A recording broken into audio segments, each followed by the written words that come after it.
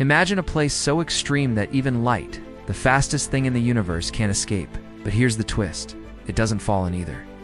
Welcome to the photon sphere, a razor-thin region surrounding a black hole where light gets trapped in orbit. Picture this. Gravity is so mind-bendingly intense here that photons, these tiny, massless particles of light, are forced to circle the black hole at breathtaking speeds. They become like cosmic fireflies, caught in an endless, mesmerizing dance. But this dance is incredibly fragile. The slightest nudge, the tiniest disturbance, and everything changes. The light either spirals inward, lost forever beyond the event horizon, or it breaks free, escaping into space as a strange, warped arc.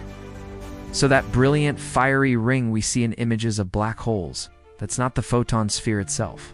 It's the light from it, bent and magnified by gravity's powerful lens.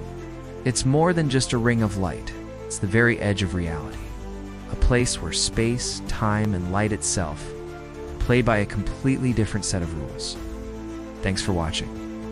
If you found this as fascinating as I did, don't forget to like and subscribe for more cosmic wonders. And keep staying curious.